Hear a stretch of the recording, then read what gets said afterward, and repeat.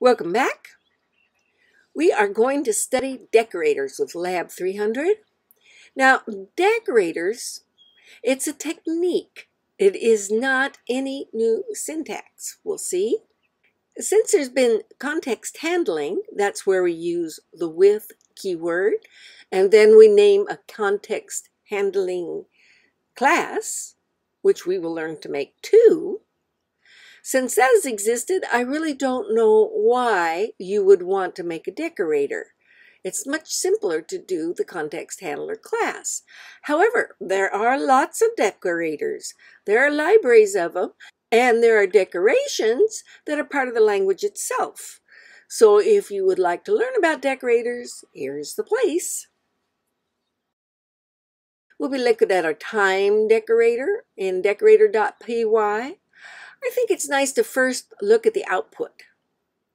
A favorite output of mine, because when it runs, it's going to give the time and say it's time to do breakfast, and here is a call to do breakfast. Then we're going to have a time to do lunch. Here is a call to do lunch. And then a second later, it's time to do tea and tea time.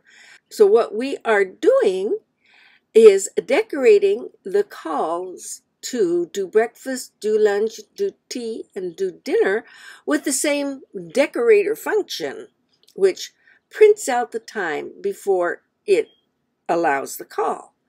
Let's go up here. Here is our time decorator. When the interpreter comes through and reads this module, it sets up this time decorator function. It puts that identifier on it, time decorator. Notice here that it takes in as an argument a function identifier. That's what that func means. Some function identifier should come in.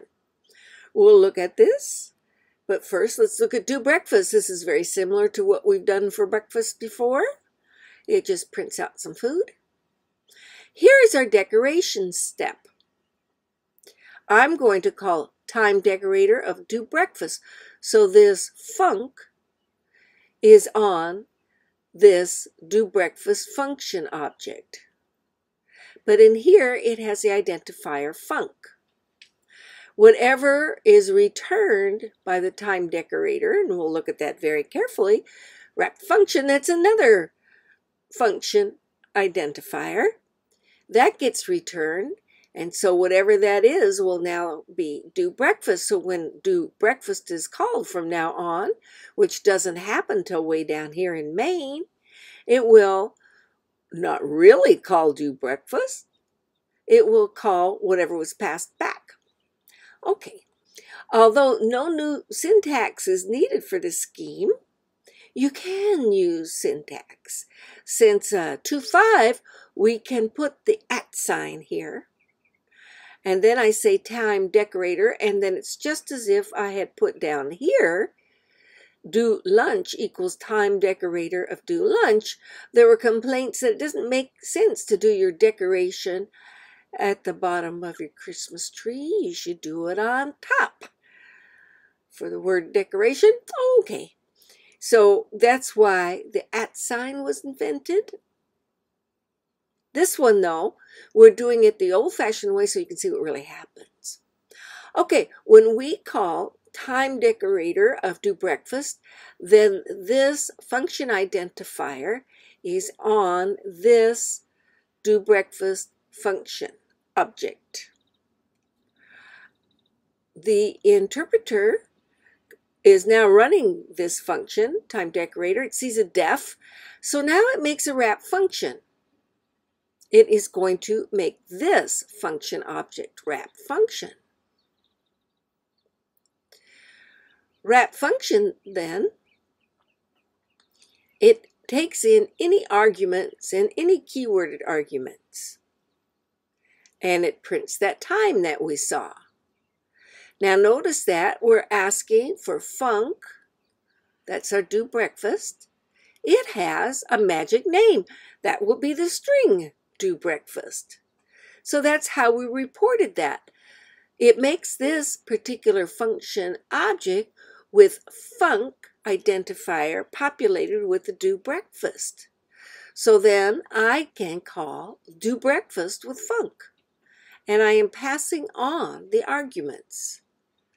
So what gets returned from wrapped function when it gets called, and remember that it will not be called until do breakfast is called. Right now, we just have the call to time decorator, which returns this function. But the version of this function object knows which function we're talking about. Okay, so here we are. We're doing the same thing with do lunch is now decorated. So from now on, when I do lunch, I will get that decoration before it happens. Same with tea and dinner. And that's how we do it. That is a decorator. You will please notice that each of these meals have a different argument list. Do dinner expects just a string to come in. That's why we could use menu.title, and that'll be for dinner.